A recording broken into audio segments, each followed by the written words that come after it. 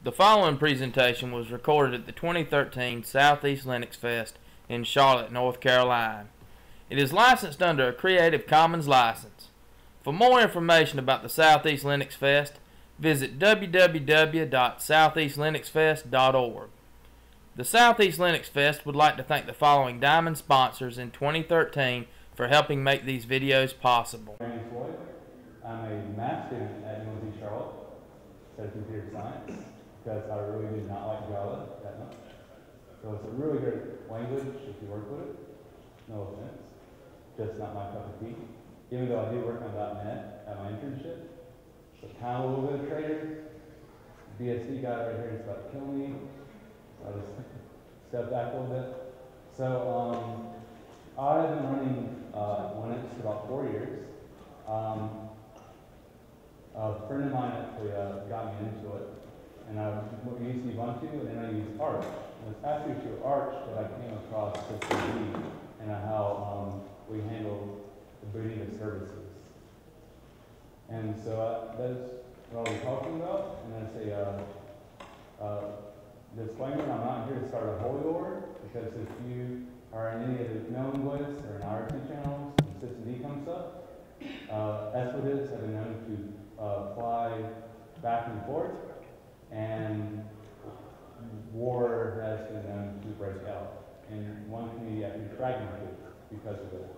And so we had a distribution that can come up and then take SysMD out because they say the developer who also developed false audio, when it's pottery, does not know what he's doing. Which is, so I'm not here to start a holy war. And so let's kind of begin. SysMD. Here's some basic info.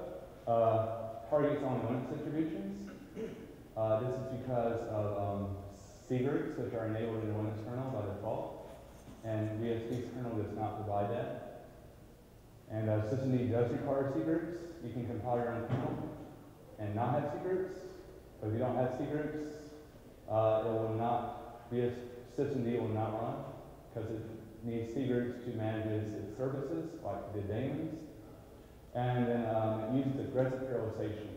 And that's been one of the big key points of SysMD. It's actually not the first one to use aggressive parallelization. LaunchD, a Mac product that Apple uses to boot their systems up, also uses it. And it's a replacement for sys5init and upstart as well. But mainly it's for sys5init. And it's a Red Hat project. As I said, Leonard Pottering is a developer for Red Hat in Germany. And he came up with the idea, and when I talked to him, he said it was just one to make it better. And he's a really nice guy. And Red Hat's a really cool company to work for, he says. And then UDEV source tree has been merged into SysMD. And that's actually because the developer for UDEV is a SysMD developer. So it kind of was only a matter of time for UDEV to migrate into the source tree. So what is SysMD? Leonard usually goes like this, and in my presentation on SysMD I go like too, because I think it gives the best information about SysMD, and it really conveys what it's trying to do and how it does it. SysMD is a system and session manager for Linux, compatible with sys5 and LSC init scripts.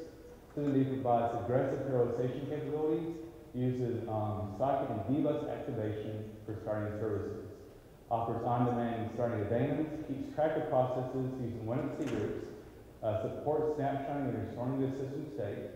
So you can actually, if you do it in BRTF, so you can snapshot your system state. You can also do it in SysMD. So you don't need to have a particular file system to snapshot, which is really cool, and I've used it once or twice. And it works as prescribed. Maintains mount and auto mount points. So SysMD, since UDEV's merged into it, it also remembers your auto mount points. When you put your USB stick in, SysMD automatically remembers. And then it implements an elaborate transactional dependency-based service control object. So that's a really wordy way of saying that it handles dependencies and transactions, which are a very logical way, and really differs it from sys5init and how they handle sometimes certain services the init script might not require dependency because they might have forgotten the init script because they're like 110 lines long for OSB. They might have forgotten dependency. For systemd, you just put a target, and then systemd goes through and it figures out in a magical way that a dependency is needed because this target's being wanted, and so it handles it by itself. And that's subject from predesktop.org if you want to go through. That has some great information on systemd as well. So one of the main developers, in this picture, I did get with permission. Winter tolerance to make sure it was Photoshop, but as we all know, that doesn't look Photoshop to me. And so he's one of the main developers. He's the awesome developer for Pulse Audio. And I'm sure a lot of people probably don't like Pulse that much. Yeah. Well, see, his reason was that Pulse was because of drivers. systemd doesn't have drivers, but people and their reasons why not to adopt systemd say Pulse Audio when they're apples and oranges. And that's actually the only reason why most people don't like systemd, because of winter. But there's also another developer, Kay Sievers. He's the guy who gave us UDEV and Gummy Boot. Gummy Boot's the UFI version that allows us to boot via system. Instead of using Grub, which is BIOS, and also uses UFI now. And so he's also a developer, but people forget about him because they like UDEV. Most people don't like Pulse. And so a little more basic information, it's enabled by default in these primary distributions. I'm sure there's many derivatives that use it too. As you know, there's hundreds and thousands of Linux distributions, and it would be impossible to list everyone that uses systemd or that's also Linux distribution. So Chakra is the one right here. Cool thing. OpenSUSE, ArchLinux ARM, and then ArchLinux itself, Magia, which is a derivative of Arch, so is Chakra, and then Mandriva, and then Fedora, of course. And actually, systemd is being tested and implemented on Fedora systems. So that's where most of the testing goes.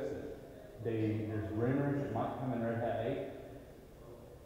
Red Hat hasn't either confirmed nor denied it, so we might see it, and that would mean that CentOS would also adopt systemd, because that's usually what CentOS does, it follows Red Hat. What do you think about Debian or Ubuntu? Actually, Ubuntu's project is Upstart, and they really, as the Ubuntu project, they don't want to get rid of it, kind of like Unity. Most people don't like it, so they need to keep it, just because they put a lot of money into it. So, but Debian is actually later on the next slide. Question? What was that distribution? This is Chakra Linux. The question was, which one is this one right here, Loyd? This is Chakra Linux, a derivative of Arch. And, yeah, C-H-A-K-R-A. Follows the Loyd different design model, but that's kind of that's esoteric information. So about Debian, actually. So there was an alternative in Gentoo and Debian. Debian does not officially support systemd. You may have some problems with Debian system running systemd because they're targeted towards sys5init or Upstart, which you can enable back and forth. And Gentoo they only did it because it's cutting edge. They really do not like systemd that much because they don't like that UDEV was merged in. So they actually forked UDEV and created EUDEV. So Gentoo developers, great guys sometimes. Did I mention that it's enabled in Python? That's the Linux Foundation's mobile operating system. So systemd is in our basics. Can't get away from it. You can use a phone with Python and it has systemd. It boots through and handles all the services. It will not come to Android because systemd targets mainly a different user line, and Android targets another user line. And actually, ask Leonard about that, and that's his explanation. And plus, he doesn't seem to getting to the final works, there's a lot of booting differences in systemd and sys5 init and upstart. So when you guys to think of a highway, like most people commute to work on a busy highway. Anybody? So I think most people. So imagine if that highway was just one lane, and you had to wait for that blue car up front of you to take a left turn so you can go straight. How much fun would that be? Wouldn't it be that much fun? Because you have a bunch of cars going once, and you shouldn't depend on that car in front of you to make a left turn so you can keep going. But that's what sys5 init does. So for here is for syslog starts first, then debug starts, and then abahi starts, then Bluetooth starts. Now abahi and Bluetooth do not depend on each other. They can after you can just have Bluetooth start. So it's really a outdated method of starting services. Question? And so upstart is we take the same model and then we have it come into a 2-lane road. And so now we kind of get a little bit more speed. But it's not that much speed because there's a checkpoint. What happens if dbus fails? No, then Abahi and Bluetooth can't start up. And so you have a traffic jam. And so that's what upstart uses. Now the next one is systemd. And what it does is that instead of making the road, instead of making the cars, it makes the roads first for every service, and then bam, it starts. And it uses this thing called socket activation, just in the next slide. So instead of making the cars start up, it just opens up as many that are needed, and there's no dependencies on it. So going on to socket. How about dependencies? Like for example, I might have 5 USB Ether adapters, and I have to make sure that USB is up before I attempt to start the Ethers. So the question to understand is that you have these Ethernet devices on your computer, and you want to you want to make sure that your Ethernet's up or your network manager's up, and that you can do on with services that require the network. Kind of the same thing? Well, just asking how that scenario would work, because I would prefer USB services be running before network is initiated. Well, this is where socket activation comes in. So, and also the service files. The service files list what is required after and what is required before.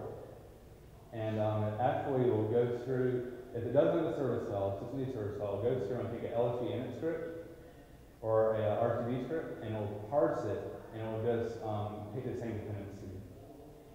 And so it will wait, if a service requires Ethernet first, it will wait for Ethernet to come up, and then it will start that service up, because the socket that service is requiring before the Ethernet is already active.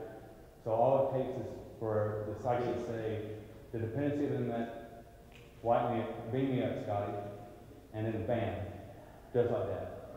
So if I got a service waiting for Ether, and then yet if it knew that there were Ethers that were on USB, it could have those wait on USB. Yeah, what it does is take this thing called socket activation, an AF unit socket, and it activates the socket first, and then the service comes through, and then it says, I need this socket, and then your service is up. So it actually doesn't wait for another service to start, just activates the socket. And then it waits for the dependencies to be met. If that makes any sense. Question? Yeah. It replaces because INET or sys5 init was using INET-D sockets. systemd uses AF units sockets. Yeah, INET-D sockets, which were how init scripts were starting their services on these sockets. And INET-D actually required the service started first, if I'm correct. Alright, so I'm not correct. INET-D hasn't been used by the public for a long time. So this is... It would replace INET-D. Yeah, it would replace. Question? Yeah, I just wonder as far as like troubleshooting, let's say the process fails or something, and it can go around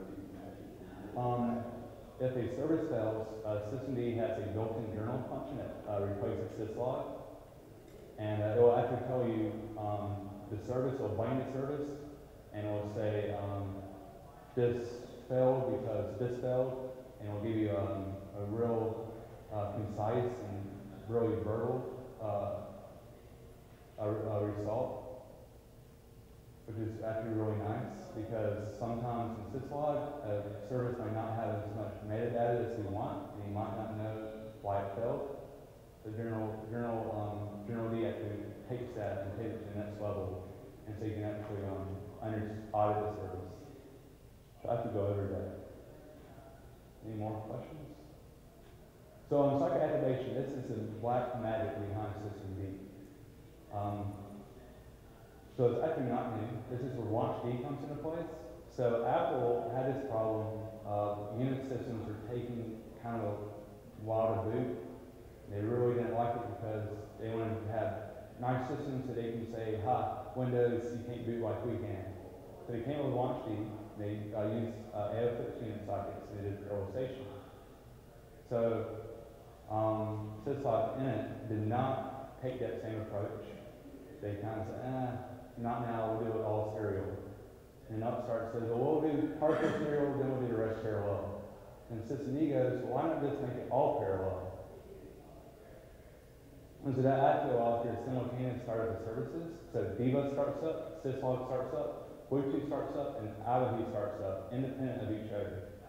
And any other services, your GDM will also start up after it met its target. And so there's no need to configure dependencies explicitly. And you just tell it what the target is, and then System D understands to a point that it knows the services need to be ran. And then if a service dies, the socket stays around. So this is really cool. So let's say I have a MPD socket, MPD service file, and I wanted to play music.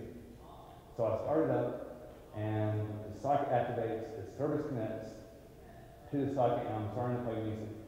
And for whatever reason, a seg fault happens, the service just stops, it doesn't want my music choice, but I'm convinced that M player does not like my music choices sometimes, because it will just stop. But a socket stays around, so when I call the service again and say, hey, restart, it catches that socket, and there's no need to make the socket activate again. So the socket stays around. So if dbus fails on you, the dbus socket stays there, so then it connects again to the dbus socket after you restart it. Which is really cool. Because in other systems, you might not, it's kind of iffy unless it will reconnect. And sometimes the service will just fade away and your socket goes too, and you don't know what to do.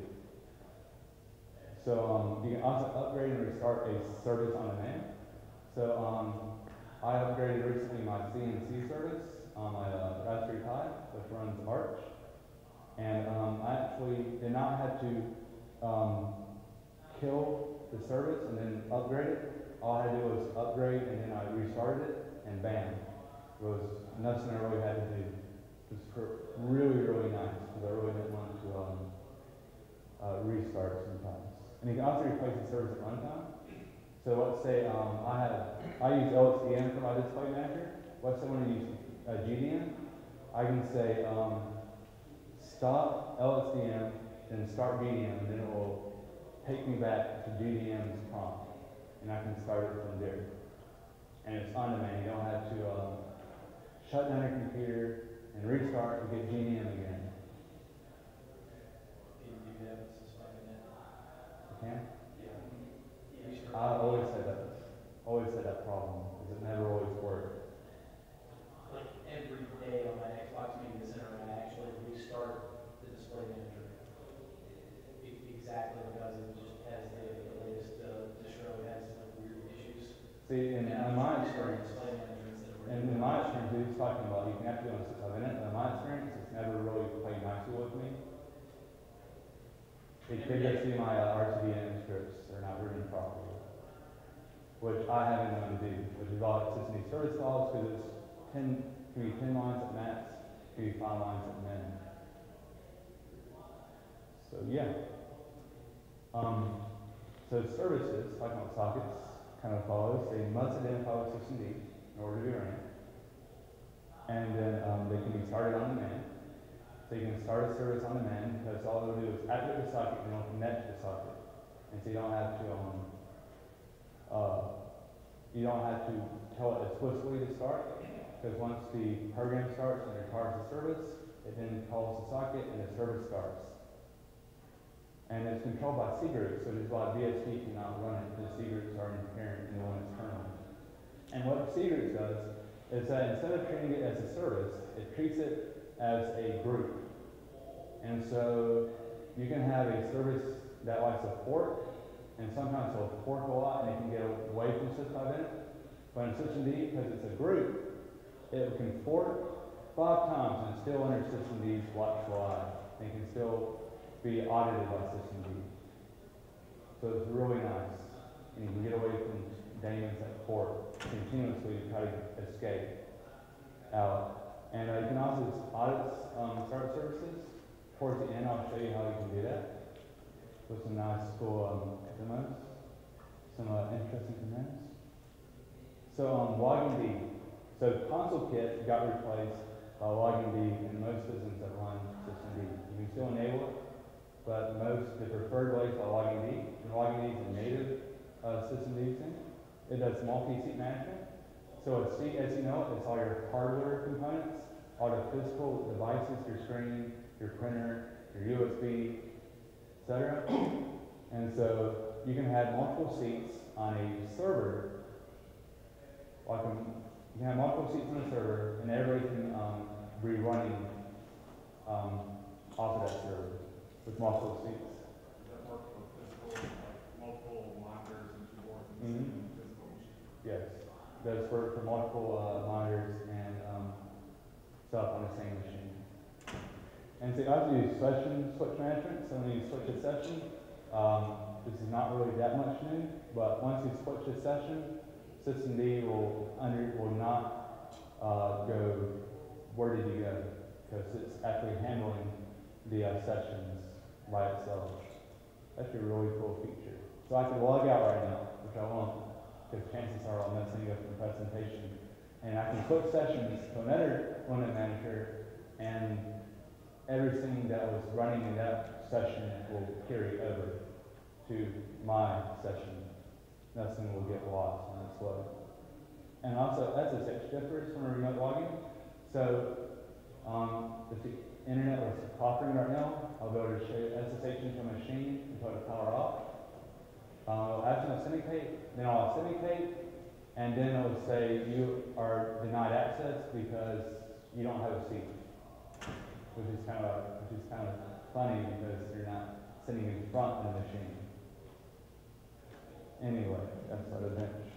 So anything that requires C cannot be run on a remote login. But if I was to tell my machine right now to power off, it would power off immediately. And that's just the difference. And it's actually really nice because you can prevent users like me when I play direct on our friends to go into your SSH machine and tell them to power off, and then tell them that your server's down. Not that I would do that a lot, but it is a really fun joke to play. Well, yeah, if you do like murder, I just call them up and say, hey man, your machine's down, I don't know what happened. And of course they'll go through the logs and find out that I did it. And repercussions usually have. So the journal, which I believe someone was talking about, wanting to see if a service failed. So the journal actually logs all the services, logs everything that's happening for each service, and it also provides metadata. So you can actually see that what's the dark services running is a network manager for Linux, and yeah, so you don't have to guess at what the service is. And then, so in order for service to write to systemd, it must be started with systemd.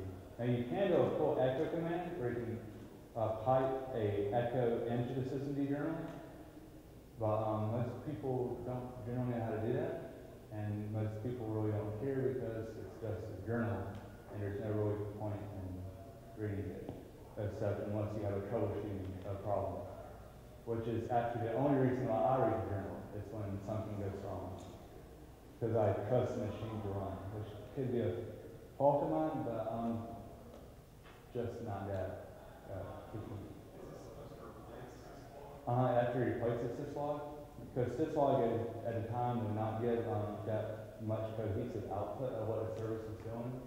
And so the system D kind of takes that and then give more metadata. So you have to understand what's happening. So if it replaces syslog, is there a network syslog replacement? General CPL handles it too. So this is on network or application? Yes. Excellent. So it replaces syslog. It handles everything that syslog did and it handles more. So you just have one stop shop, which is another reason why most people don't like System D, because it's kind of do too much at one time. Which is actually, if you're a system administrator, it's really nice, because you don't have to go hopping around logs and figuring out what the service is doing, because System D tells you what it's doing. Or general I think system. the far messages is still there, right? There's actually a symlink for syslog. So if you do syslog, it'll symlink to general CPL on most systems, unless the developer has enabled that. I know on Fedora, when I did a virtual machine, I did syslog, it went to general CPL. It was just a nice cool symlink. So this last part is talking about users, as in a user who is not part of the System D general group. They can not write to logs. They can only read them if given access. So if you're part of the System D journal group, you can see detailed information about the services that it's being run. But if for certain options, System D says, I'm sorry, you're not part of the group, can't let you see this. And so you just add yourself to the group, log out, log back in, and you can see what that service is doing. Or you can go to General CPL and go through the long list of all the entries, which is kind of cumbersome. You can just tell System D, I just want to audit this service, and it will do it. So here's some useful commands. So this is how you actually enable a service, or disable. So actually I can say, systems got a sync group. Yeah, you can do that. We left it. Should be able to make it later.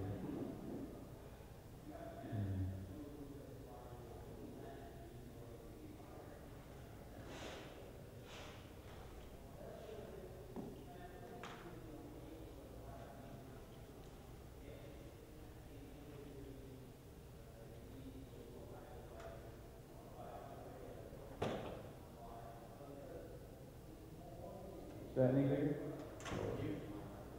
Huh?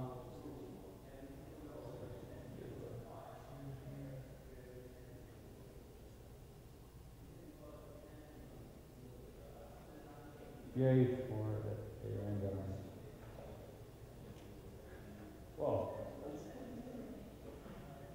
that's why API graphic cards, proprietary drivers are not that fun. But anyway, so that's a lot of fun. The print is bigger though. It is bigger. But the slides will be available online. It's just some really cool stuff about that. And apparently, Arandar and the proprietary drivers do not like to get along. I have found, related to that slide that you have, I found that it's very convenient to enable and disable services for certain run levels. Yes. So that's really cool. However, I have found the Etsy and It tab irritating, at the least. It can be irritating. I mean, I enjoyed the It tab because I could just say, I want to up in 3 or 2 or 4. And now I got a symlink to some live directory. Right. And if I copy, bad things happen instead of symlink.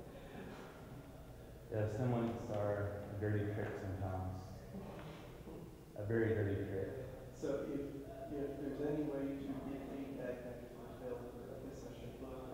You can actually, because they use Git and they also use bug tracker, and you can actually go on your system D, and you can submit a bug, and they'll usually, they get you a bug in at least a day or two. So much as a Depends. command, you know, say, Yeah. init run level space 5 would be nice, Right. or 3, 3's my favorite. 3 is pretty fair. But, then there's some other commands like a journal, and they'll be available online and stuff. Yeah. There's some cool journal stuff. We can actually have a journal audit a service, and there's also, you can have a CV top.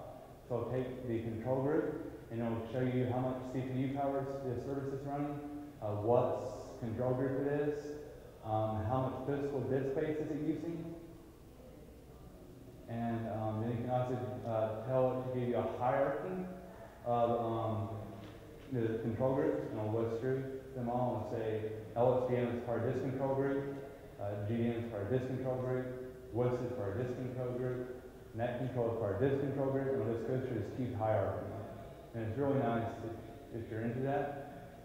And then you can also do a system analyze, and what analyze will do is that it will analyze the system, and if you pass a certain option, you can tell it to generate a boot information when it starts up. So it'll tell you the kernel, this one to run, and it'll show you graphically, and you can go through and you can see how long it takes your system to run up. So when you're going through and troubleshooting and figuring out what service is not working like it should, you can look at it, and then you can ask a friend who has a faster system and has the exact same services, and you can go through and figure out why it's not running like it should.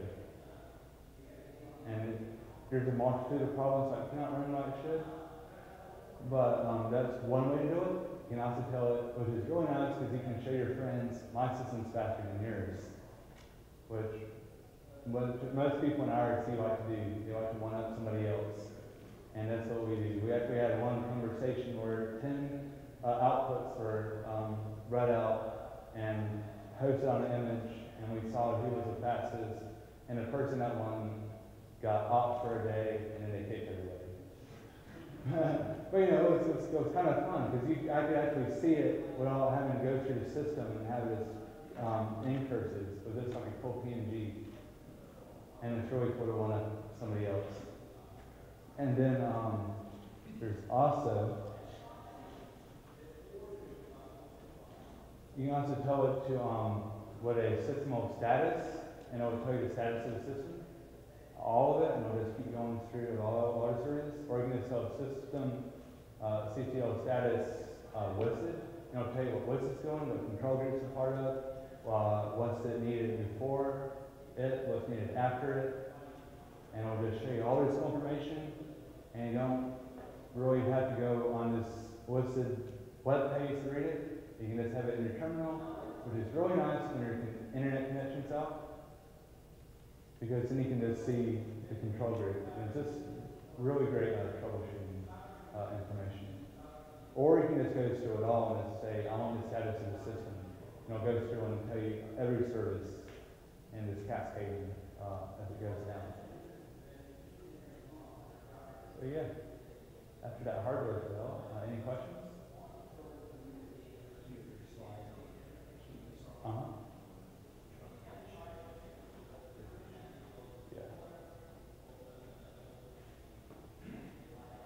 Which is why you should always have a contingency plan.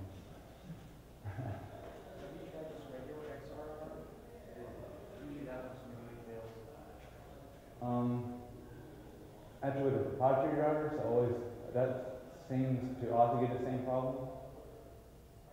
Because I'm using legacy, because I'm a student, and I don't really want to go buy a new laptop, because I'm cheap. And the only reason I have proprietary drivers is for Steam.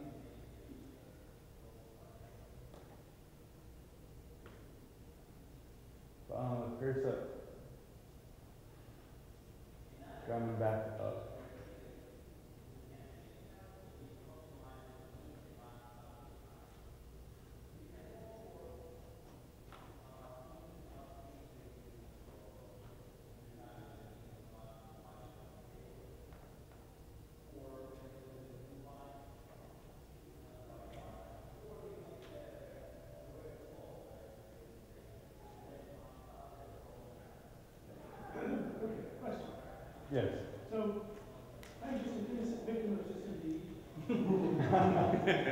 every now and then, I hard to know, I hear it, I do have a question. So every now and then, I wonder what services are running, because I figure probably all my problems are to blame online. And I want to list them. So there's some system, CTL, System CD top, and with all the services. with a list. Uh-huh. And the problem is that it displays 10 columns, and the first probably 5 characters of the display show the names of the services truncated, so they're all pretty much the same, followed by dot, dot, dot. How can I make that not happen? I just want to see the names of the services. You know, I really don't know about that, because it's one feature I don't really use. You could often use system control status and then do a quick rep online. Yeah. That means that's just quick and dirty way is to, get the system rep running from system control status. We can give you a dump of all of the services that are running, socket or full service, and then catch them on whatever line the data is. So you can see anything for fail or anything else when you want to use KK, or there may be a more specific command for system control, but that's just quick and dirty. Yeah. Just like that. And oh, it's perfect. There's another one that sits in the analyze blank. And what blank does is it takes how long it took the services to start up, and it will show you which one's lagging behind and which one's the fastest. So you can see, hey, this service A is taking a long time. And then you can do some more troubleshooting. You probably figure out that it's either the service itself or it's just something in your system that's causing it to happen like that. And that's at in the way that's what I was talking about. The system they analyze and send it, pipe it into the file PNG or SVG, and so then you can show your friends how fast your system is. And then also journal commands. The journal CTL V transport kernel will give you the boot up log for your kernel, and if you have a kernel that's working correctly, you should have a begins and an ends, and nothing in between. And if you do have that, then you can troubleshoot some more. And then you can also do journal CTL V and then view some service, and what that will do is that will go through and it'll list all the journal information for that service. Such as this, for WhatsApp, for example, because I use it for my network management, it will say DHCPD requested release from, etc., and then it will say communicating, prior release, got release, and then bam. Well, yeah, we'll just give you a detail just for that service. So you don't have to go through the journal CTL and grep it. You can just use that, and it'll give you all the information you need. Or you have to do that. So yeah, that's kind of it. Because when I did my presentation to my dog, I lasted an hour, and But your dog has better questions. yeah. My dog did ask better questions. And I would have to show you some of the commands, but good old proprietary drivers, right? Especially when they crash and everything else goes. So hopefully, if you guys want to, you can send money to me to get a new laptop. That would be really nice. I know my videos, that's why I'm saying it. No, I'm just playing. Oh yeah, I actually turned him down to take up a .NET developership, which was kind of a mistake because I get paid more. So, you know, kind of a code mercenary. So, I did a question. You talked about systems able some of things that are legacy, right? So like the network service, and it's very important to me. Also, Puppet, I think Nora is not systems utilized. If it has a init script for it, systemd will honor that init script. So there's actually a lot of packages out there that do not have service files packaged into them, and they have init scripts. So systemd will first check for service file, then it'll go to the init script, and it will parse it, and it will read it, and bam, you're running. So it doesn't need a service call explicitly. You can do an init script too. If you have any of those on your system, you can identify the system D will actually put a marker in the name and say sysv or lsb in all capitals, so you can identify it. Yeah, and What dependencies in that? Yeah, it's not going to be able to resolve dependencies because the sysv and lsb scripts have no understanding of that at all. yeah. So what you want to do is you want to submit a bug to your package manager and say, please support system D. And hopefully they'll get the message and more packages will start to adopt service calls, because it's really not that much work. So at least 10 lines for a really complicated one. And LSD unit scripts are always 110 lines or more. And some of them can be a little less, but it's still 10 lines compared to 110. How much time does it take to write it? Because I can write a 10-line piece of code in like 30 minutes. Will it work? I don't know yet. But anyway, that's pretty much it. So just tell your packagers and the people upstream, please support System D. If you do not have System D, I encourage you to go to like Fedora or Arch or somebody else who has it. If you don't have System D, then you can go into the IRC channels and flame bake all the System D libraries if you wanted to, which is a lot of people love to do. Especially people who do not use Arch, they'll come into our channels and they'll start a System D argument. Not that I'm advocating it, but it would be funny to watch. It is kind of worth it.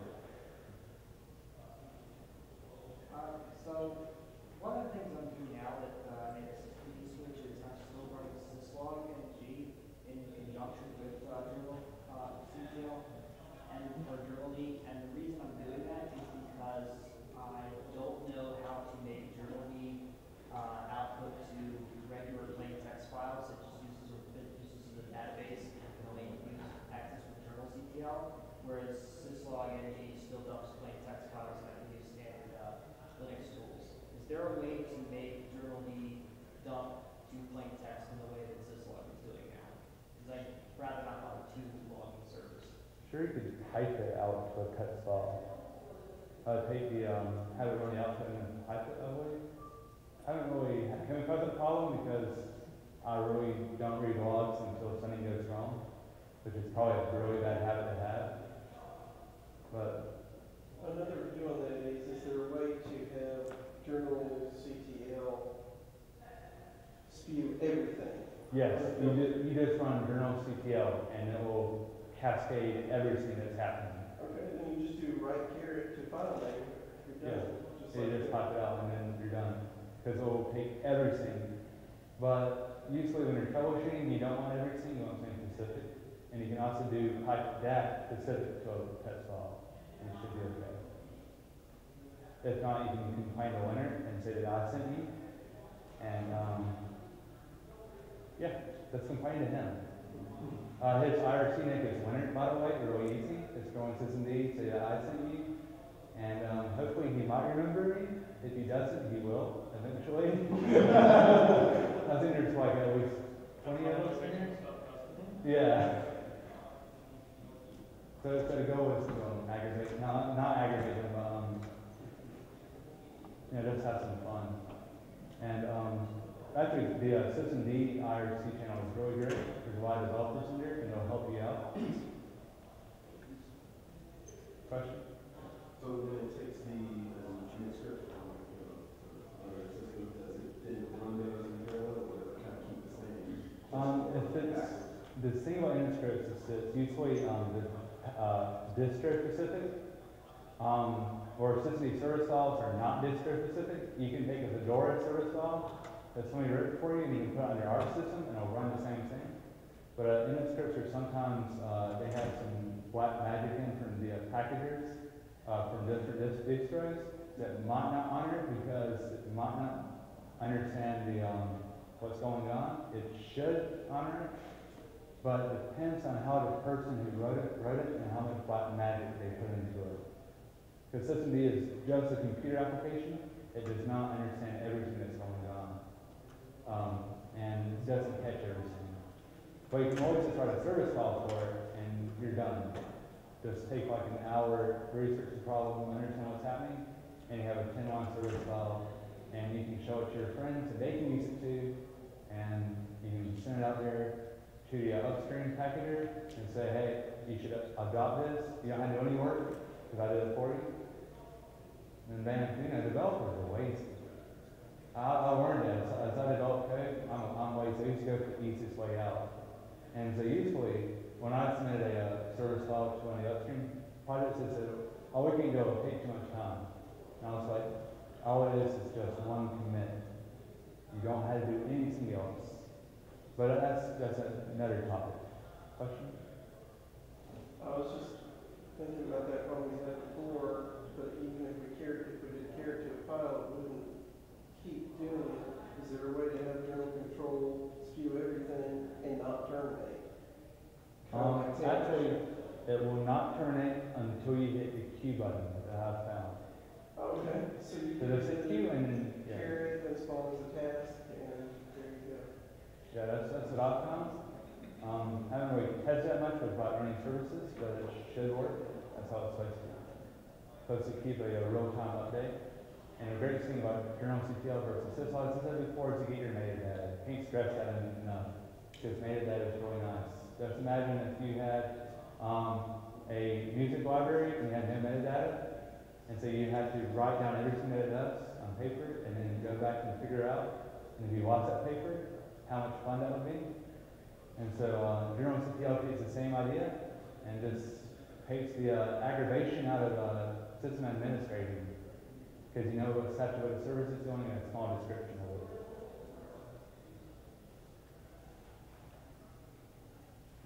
Question? Or question? Yeah. Also, I also have a question regarding what system is going to be replacing. I read that ultimately system D is going to start replacing ACPID and cron D as well. Yeah, actually, Instances where it's starting to replace ACPID. Not anything really with cron though. Is that still? actually, if you have a system D system, you shouldn't be using cron. You can actually use system D to take over the uses of cron that I have found. I've heard it from upstream. I don't know if it's in the newest releases, but that's what they're planning to do. Winter, like you told me. We're just now talking about that. It's kind of huge. It is huge, but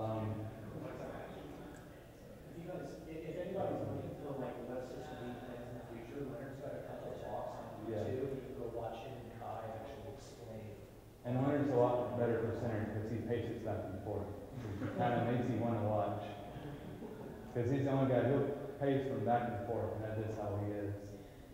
Not as a bad thing, it makes me want to sit through an hour-long discussion on software and listen to somebody go back and forth. And there's some people who just sit there and talk, like me, and probably bore some people to death. Yeah, if you're going to replace cron, you might want to start talking about that a little earlier, because the developer might not care, but sysadmin in here, whoa, you got my attention. Taking cron away, that's a big deal. Well, what I've seen they're going for is that the services can have a timer and stuff like that, and there's some other intricacies in System D. That they kind of want to put a centralized system administration into one program, which is another reason why most people don't like it, because it breaks the Unix philosophy.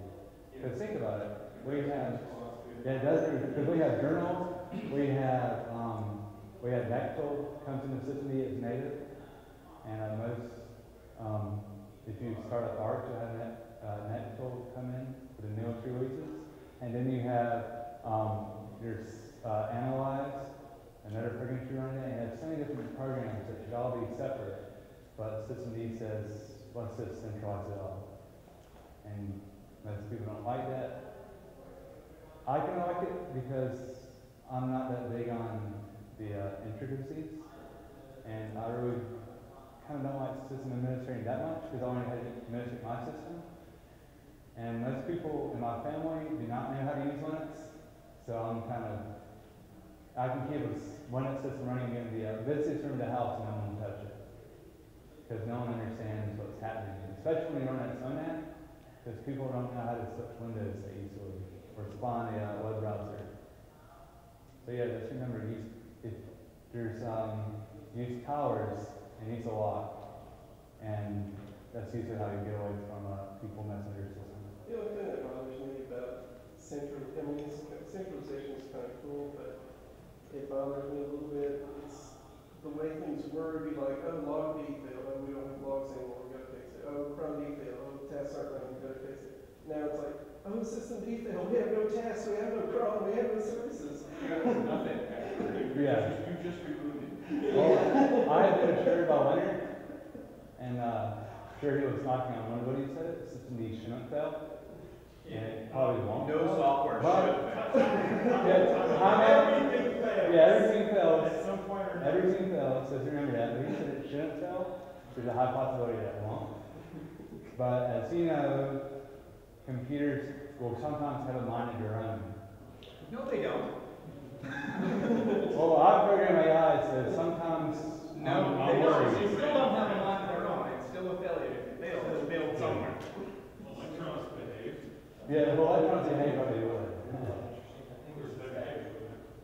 That system D is kind of reassuring, so when it knows that it has a certain problem, it actually is able to restart itself intelligently. So it will be very, very difficult, I'm not going to say impossible, it will be really difficult for system D to have to fail when your system is running. There are all sorts of failures that can happen that system D will run into, many times triggered by other pieces of software when you boot your system, but it's highly unlikely that your system is going to fail at some point while it's running, just random. And the chances of it not going to greatly increase that it doesn't have drivers, doesn't use drivers at all. And drivers can sometimes be the tipping point. That's why Pulse Audio had a really bad reputation when it started up. All the distributions adopted it, and then their drivers weren't there just yet. And so you're using Pulse Audio, and the drivers weren't there. People started complaining to Leonard about it. And that's also one of the main reasons why people don't like System D, just for the pulse. Oh yeah, so if you guys get Tyson Fun, you can combine, huh? I was going to say Google obviously likes it, putting the kernel S. Yeah. And it's in Tyson too, so if you get a Tyson Fun, you can blame him that your fun doesn't boot. Or you can blame the people who practice the services. Just remember, blame Leonard for everything, because apparently everybody else does.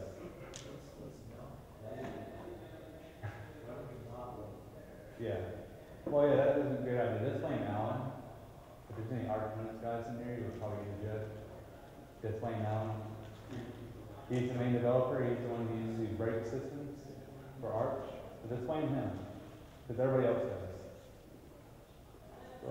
Yeah. Any other questions? Any other comments? So you talk about this mythical 10-line service file.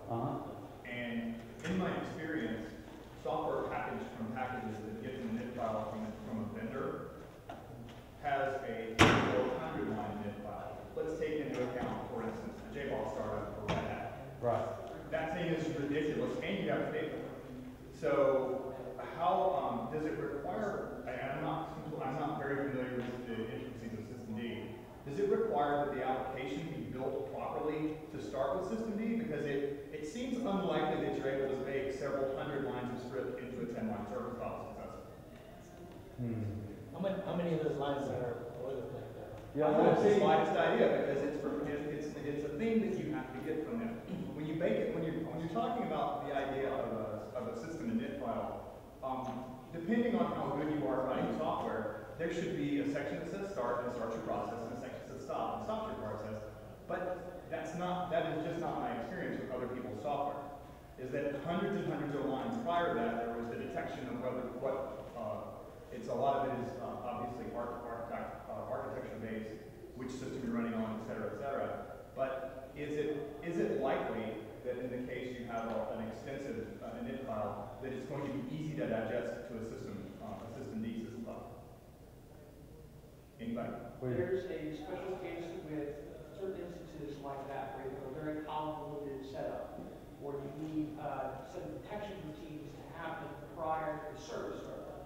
There is pre-up and and post-up command. So you can set up those pieces in whatever your shell script is, and it will execute that piece, and then proceed on to the actual starting up of the service. So would you split these out then?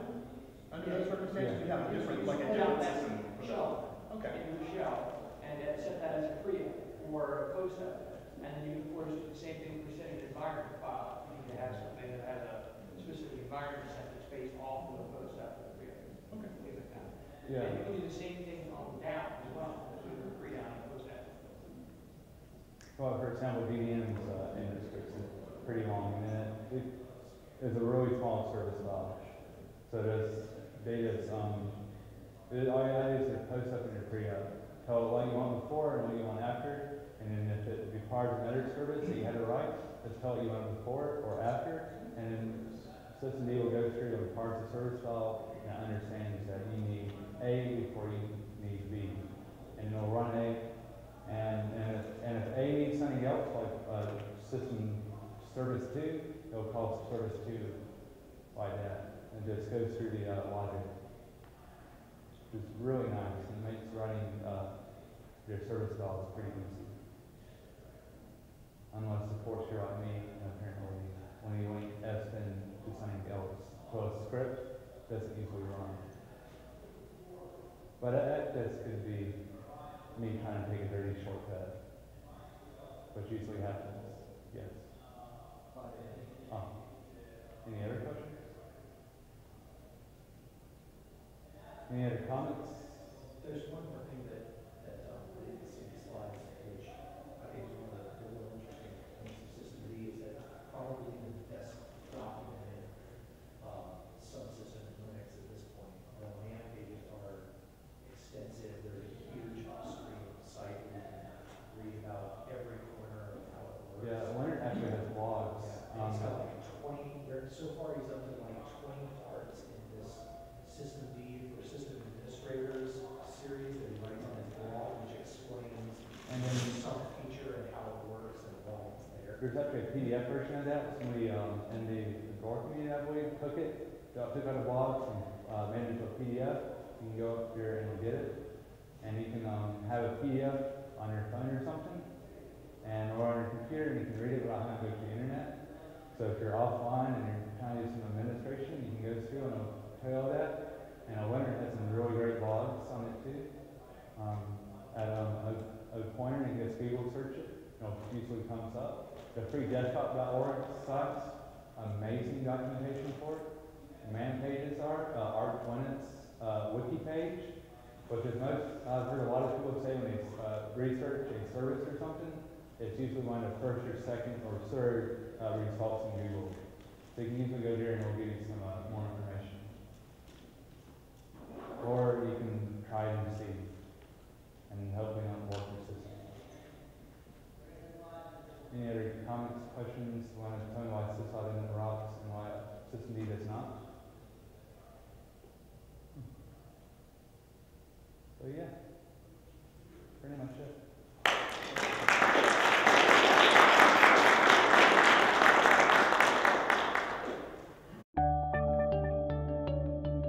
Your customers rely on your website or application. If it's slow or non-responsive, it infuriates your users and costs you money. Keeping your business-critical systems humming along requires insight into what they're doing. Your system metrics tell stories that can reveal performance bottlenecks, resource limitations, and other problems. But how do you keep an eye on all of your system's performance metrics in real time and record this data for later analysis? Enter Longview, the new way to see what's really going on under the hood. The Longview dashboard lets you visualize the status of all your systems, providing you with a bird's-eye view of your entire fleet. You can sort by CPU, memory, swap, processes load, and network usage. Click a specific system to access its individual dashboard, then click and drag to zoom in on choke points and get more detail.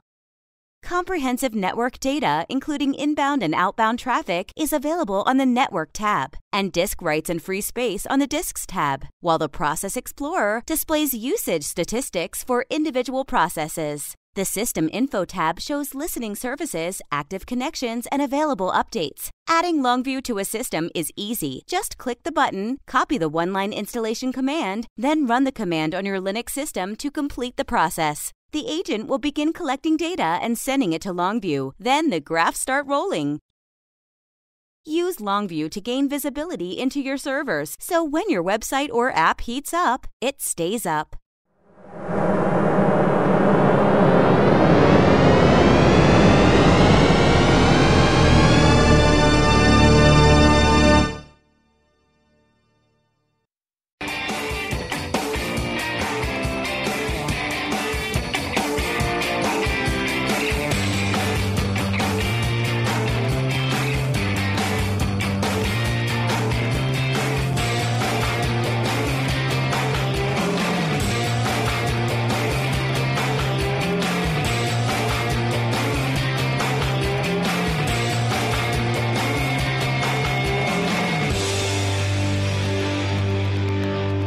Most enterprises today realize that usernames and passwords alone aren't enough to keep their network safe from unauthorized intrusions.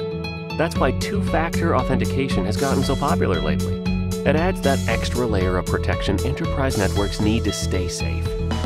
But what you may not know is that some two-factor authentication solutions, they're better than others, like two-factor strong authentication with Wicked. Wicked goes beyond other authentication systems by being less expensive, easier to implement, and easier to use, giving you software-based token clients built to run on all major devices and OSs, including iOS and Android. These tokens utilize a public-private key combination that's generated on device, so there aren't any shared secrets flying around for attackers to hijack, or which require any special handling. Instead, all keys are kept secure and private between the requesting token and your server, which you control in-house, making it the most secure way possible to perform authentication encryption. And with an extensive, flexible API and support for protocols like LDAP and Radius, Wicked works with any enterprise network architecture to protect the IT systems vital to your enterprise. Download your Wicked free trial today, regardless of whether you're considering two-factor authentication for the first time or just ready to ditch your existing expensive key fob system. We can help with easy-to-implement, easy-to-use, strong authentication. From Wicked.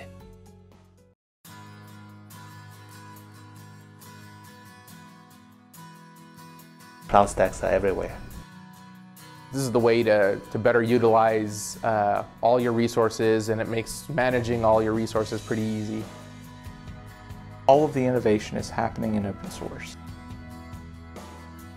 The collaborative nature and of the community and the speed at which these deficiencies, these bugs are getting discovered and fixed is a thing that really shows the power of the open source community. It is global, and it's definitely because of the users. Community people are extremely friendly and always ready to help. If you go onto IRC any day, you'll see these guys helping each other out, and they're all doing it like in a selfless manner. The product is transparent for everyone. Everyone can look at the code base. Everyone can see how Cloud Stack is being built. Nothing is proprietary. Everything is open. In many ways, it's absolutely vital to the ongoing health of Cloud Stack. The most exciting event in recent memory for me was our first developer boot camp. And our call gave people, I think, maybe 2 weeks notice to come attend. I was expecting 25 or 30 people. So we ended up with 87 people and had to go get more chairs into the room twice. Everything within cloud computing is commodity and is open source. And so I don't think that you will you'll see anywhere where open source is not pervasive in cloud computing. And so I think it's an assumption. I think when you talk about cloud computing, you're really talking about open source cloud computing. Cloud Stack is a robust solution for large deployments. You have dozens of data centers and thousands of servers in each data center. These hardware is going to fail, and CloudStack is designed to handle, number one, that mass scale. Number two, it's designed to handle the failure that inevitably happens in large deployments. We started working on CloudStack over 4 years ago, and it was the original set of people working on it had a background of delivering software to telcos and service providers. Lots of QA, lots of users actually using it. High availability is the key feature. Multiple hypervisor support, different network models. You can pick up whatever suits you better. CloudStack management server can be deployed in different physical machines. It definitely has a huge footprint. It's being deployed everywhere. There's a major movie studio that they were using CloudStack. They were using it to transcode video, and I thought that was terribly fascinating. What I found more fascinating is what they did during lunch, where they would spin up 50 or 60 game servers. Then as soon as lunch was over, they would destroy all the instances and go back to doing real work. CloudStack is vast. It touches so many different aspects, and there's no one person that's kind of like a master of all those realms. I think CloudStack as a project is going to be one of the leaders, simply because it's some of the most featureful and robust platforms out there. I don't see any limits to the CloudStack.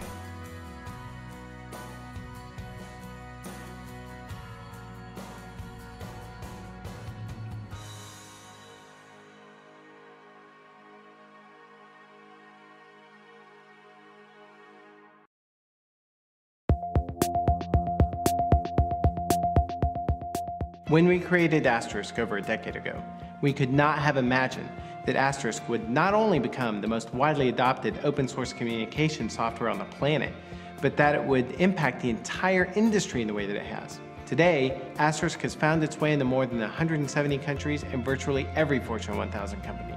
The success of Asterisk has enabled a transition of power from the hands of the traditional proprietary phone vendors into the hands of the users and administrators of phone systems.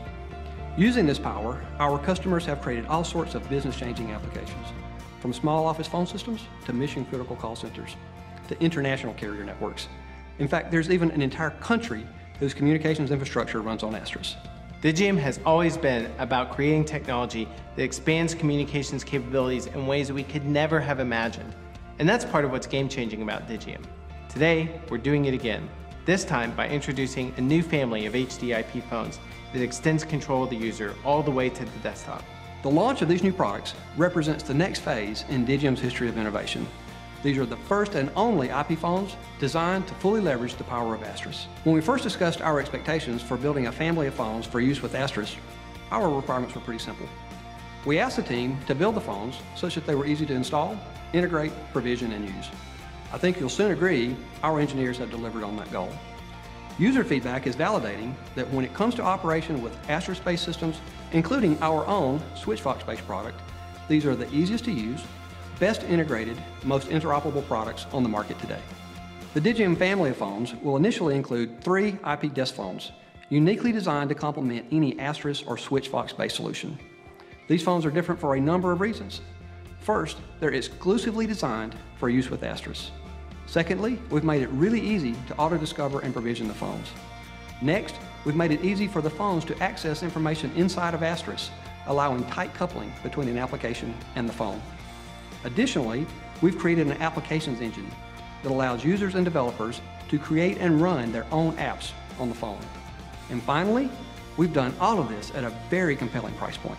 At Digium, we're always thinking of ways to give our customers the best value in business phone systems, and also give them the power to create their own solutions for any communications challenge.